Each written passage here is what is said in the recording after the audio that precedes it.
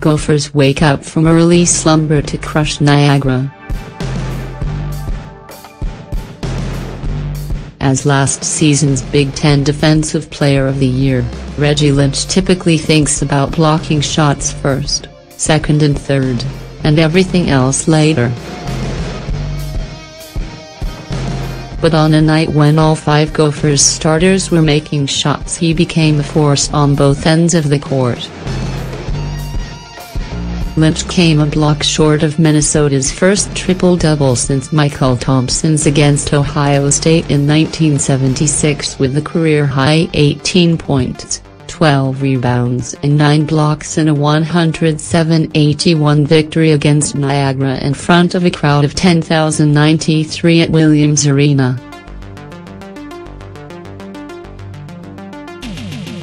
Lynch also had a career-high 6 assists, including 5 in the first half. The biggest miracle of them all was the 6 assists, Gophers coach Richard Pitino joked.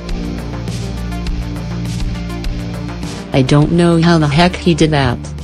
It was all in good fun after the win, but what seemed like a one-side affair in the final box was far from it." After coming back from a 10-point first-half deficit, the Gophers, 3-0, saw a 17-point lead cut to 68-66 after Jamestown's jumper capped a 25 run, which included 14 straight Niagara points.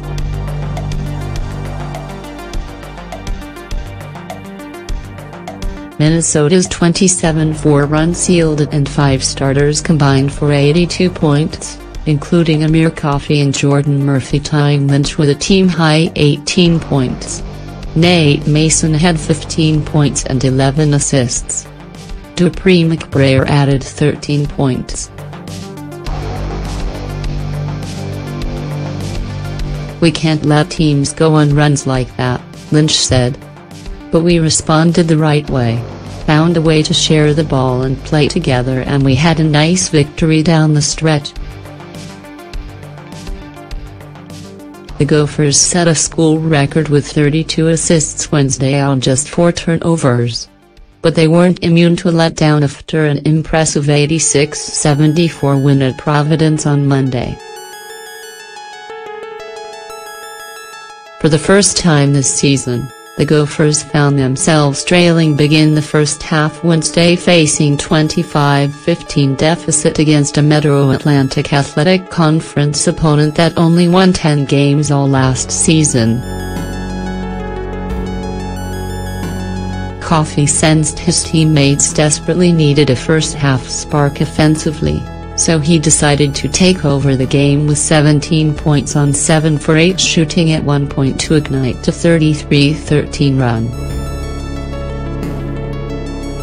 The Gophers overcame Murphy coming down to earth a bit in the first half after the Big Ten's leading scorer averaged 29 points through the first 2 games. He had just 2 points on 1 for 3 shooting at halftime Wednesday, but Coffey and Lynch combined for 19 points. "Just having all those weapons and knowing anyone can have a really good game on any given day," Murphy said. "We're just hard to guard right now." For a team that finished last season as arguably the Big Ten's best defensively, the Gophers looked like an offensive juggernaut against Niagara with their highest scoring game against a Division I opponent since 2000. "Offense seems ahead of the defense," said Pitino, whose team has given up 25 threes in 2 home games. "I like to have them both. I think our defense has got to improve." Khalil Dukes had 26 points and Matt Scott added 17 points and 11 rebounds for Niagara. The Purple Eagles, 1-1, went 11 for 27 from beyond the arc and hung close on the boards 48-44. The Gophers, who played their first of 3 straight home games, struggled defending the three-point line, but Lynch made it almost impossible to get off clean shots in the paint.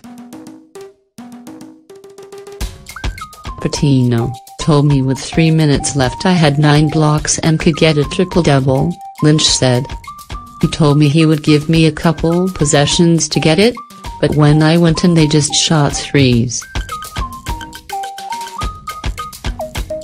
I never got the chance.